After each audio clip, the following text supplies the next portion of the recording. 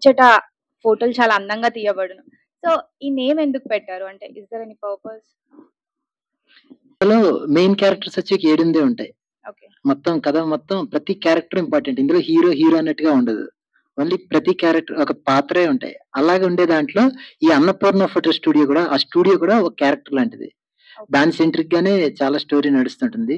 దీని గురించి చాలా నేను మా ప్రొడ్యూసర్ గారు రకరకాల టైటిల్స్ అనుకున్న తర్వాత లాస్ట్ కి దీన్ని అన్నపూర్ణ ఫోటో స్టూడియో అని పెడదామని క్రాక్ చేయడం జరిగింది. ఇప్పుడు ఆ టైటిల్ కూడా చాలా మంచి పాజిటివ్ రెస్పాన్స్ వచ్చింది. థ్యాంక్ యూ అండి. యా, చాలా ఇంట్రెస్టింగ్ గా ఉంది. Thank you. Hi sir. Hi to whom?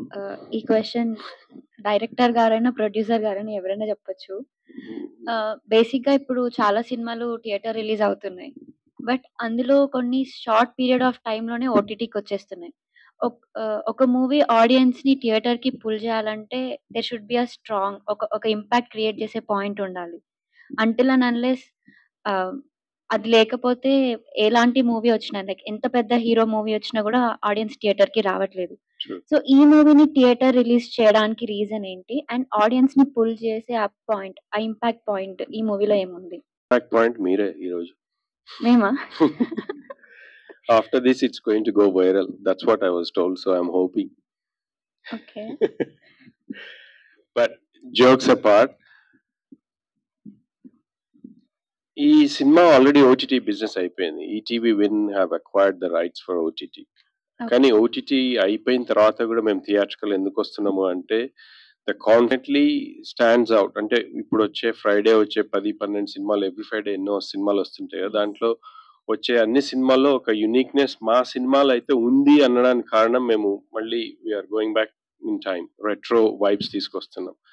That is the one of the biggest point. అంటే ఈ సినిమా చూసిన ప్రతి ఒక్కరూ, మొన్న మేము 3 preview shows Andhra, Vizag, Kakinada and విజయవాడలో వేసినప్పుడు అంటే initially we were thinking only certain age group, అంటే 80s లో పుట్టి పెరిగిన వాళ్ళకే నచ్చుతుంది అన్న ఒక డౌట్ ఉండింది.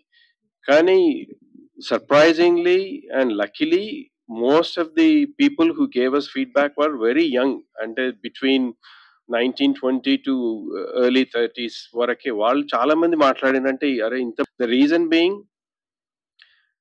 we are showing them how the life was in those days which they haven't experienced, and B, ఇప్పుడున్న కరెంట్ సినిమాల్లో అంటే ఒక అర్బన్ థీమ్ తోటి చాలా సినిమాలు వస్తున్నాయి. పల్లెటూరి వాతావరణం అనేది ఈ మధ్య కాలంలో మనం చాలా చూడలేదు. నాకు పాత రోజులు నేను పెరుగుతున్నప్పుడు అన్ని అట్లాంటి సినిమాలు, ఆ గ్రామాల్లో జరిగే ఇన్సిడెంట్స్ తోటి, చుట్టుపక్కల అంత బ్యూటిఫుల్ లొకేషన్స్ తోటి అవి కనిపించేవి. అలాంటివి మనం మొత్తం అర్బనైజ్ అవుతున్న ఈ టైంలో మళ్ళీ పాత రోజుల్ని గుర్తుకు తెప్పించే ఆ నాస్టాలజిక్ ఫీలింగ్ తెప్పించే సినిమా ఇది. That's another biggest USP. Director గారు చూసిన అబ్సల్యూట్లీ స్టన్నింగ్. మనకంటే మన ఆంధ్రప్రదేశ్, తెలంగాణలో ఇంత మంచి లొకేషన్స్ ఉన్నాయా అన్నది ఇప్పటివరకు ఇంకా, అంటే ఈ టైంలో కూడా ఇంకా ఇలాంటి ఊర్లు ఉన్నాయా అన్నది ఈ సినిమా ద్వారా మేము చూపించగలుగుతున్నాం. We shot nearly in 80 locations. Almost 80% of those locations were virgin locations, which means you haven't seen those locations in any other films in the past. So they are absolutely beautiful visual feast ఈ cinema. మీకు అది చూసిన వాళ్ళు అందరు మాకు చెప్పింది, మేము అనుకుంటున్నది కాదు. మొన్న దాదాపు ఆల్మోస్ట్ ఒక 600 పీపుల్ చూసిండ్రు మొన్న సినిమా. ఆ 600 people it's unconnected to us. Maybe ఒక 50 పీపుల్ వాళ్ళు వీళ్ళు ఉంటే ఉండొచ్చు, కానీ rest of them are all we don't know them. వాళ్ళు వచ్చి మాకు ఆ ఫీడ్బ్యాక్ ఇచ్చింది. That's another biggest point. USP is our music. Again దీంట్లో 4 బ్యూటిఫుల్ సాంగ్స్ ఉన్నాయి. మంచి రంగమ్మ సంగం అన్నది ఆల్రెడీ వైరల్ అయింది, మీకు తెలిసి ఉండొచ్చు. అది ఒక బాలీవుడ్ వైబ్ ఇచ్చే song. Again going back to 80s, మళ్ళీ ఒకసారి ఆ ఫీల్ తేయడానికి ఒక మంచి సయ్యాట అనేది ఒక ఫోక్ సాంగ్ వచ్చింది. మళ్ళీ పాత రోజులు గుర్తుని తెచ్చే అట్లాంటి ప్యూర్ ఒక మంచి వాల్యూస్ ఉన్న లిరిక్స్ తోటి తీసుకొచ్చిన సాంగ్ అది. ఒక రెగే సాంగ్ ఇంట్రడ్యూస్ చేస్తున్నాం. తెలుగు సినిమాల్లో ఇలాంటి ట్యూన్ చాలా నేనైతే వినలేదు. ఉంటే ఉండొచ్చు, మేబీ ఐ కెనాట్ అంటే claim that I was the first one. If I am claiming, I don't know whether if anyone has done it or not, but ఒక మంచి వెస్టర్న్ అండ్ డ్రమ్స్ తోటి వచ్చే సాంగ్ ఓ ముద్దుగుమ్మ అన్నది, that is again beautiful melody. And the another one was the వెన్నెల్లో ఆడపిల్ల, SP Balasubrahmanyam. మళ్ళీ 80s లో బాలసుబ్రహ్మణ్యం గారు ఆ వెనకటి రోజుల్లో పాడే పాట ఎలా ఉండిందో అలాంటి సౌండ్. ఈ పాట చాలా మంది నాకు ముగ్గురు నలుగురు వచ్చారు, ఎస్పి బాలసుబ్రహ్మణ్యం గారు లాగా ఉంది అంటే వాళ్ళ అబ్బాయి ఇది అని. సో ఇట్లాంటివి ఈ సినిమాలో చాలా ఉన్నాయి. మీరు ట్రైలర్ చూసిండ్రా?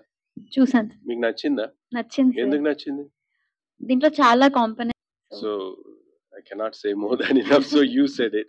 So there is so much in this film. Definitely trailer చూసిన వాళ్ళందరూ చెప్పింది మాకు ఒకటే, దీంట్లో నాట్ జస్ట్ ఒక లవ్ స్టోరీ కాదు, ఒక్క జానర్ కాకుండా ఇట్ కవర్డ్ ఎవ్రీథింగ్. ఒక కమర్షియల్ సినిమాకు ఉండే అన్ని ఎలిమెంట్స్ ని దీంట్లో పక్కా, అంటే ఇది ఫోర్స్డ్ కూడా ఆర్గానిక్. ఒక్కొక్క incident leads to another incident and that is very organic. అదంతా స్టోరీలో కలిసి ఆ 7-8 క్యారెక్టర్స్ లో జరిగే ఇన్సిడెంట్స్ ఈ సినిమా. కానీ అన్ని కమర్షియల్ ఎలిమెంట్స్ ఉన్నాయి. ఒక మంచి థ్రిల్లర్ ఉంది, ఒక మిస్టరీ ఉంది, ఒక క్రైమ్ ఎలిమెంట్ ఉంది, బ్యూటిఫుల్ లవ్ కెమిస్ట్రీ ఉంది వీళ్ళిద్దరి మధ్యలో, ఫ్రెండ్స్ తోటి జరిగే ఇన్సిడెంట్స్ చాలా ఉన్నాయి, వెరీ ఫనీ.